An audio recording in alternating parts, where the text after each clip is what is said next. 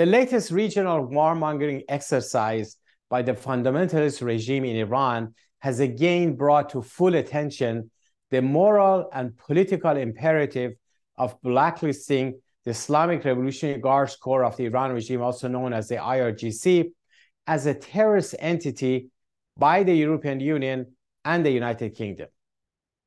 Western capitals, accustomed to the reckless and destructive policy of appeasement, are now slowly concluding that they must focus on the IRGC and its devastating conduct. They're witnessing the consequences of their flawed Iran policy.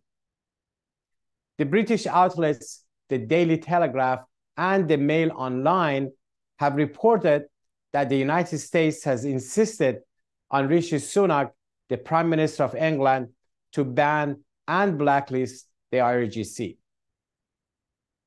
Placing the IRGC on the terrorist lists of foreign countries has been one of the long-standing goals of the Iranian resistance. Of course, the Iranian resistance does not limit itself to blacklisting. Beyond that, it's seeking the dissolution of the IRGC and its complete elimination from Iran and the region.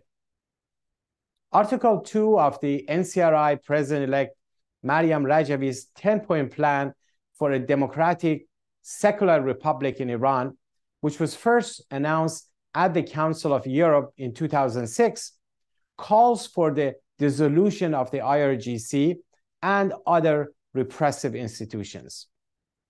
The clerical regime's survival is built around a two-pronged strategy: absolute repression at home and relentless export of fundamentalism and terrorism abroad. And the IRGC is the central machinery for implementing this strategy. It's not enough to blacklist it, it must be disbanded. Needless to say, the dissolution of the IRGC is the task of the resistance units in Iran, which are currently relentlessly undertaking it across the country.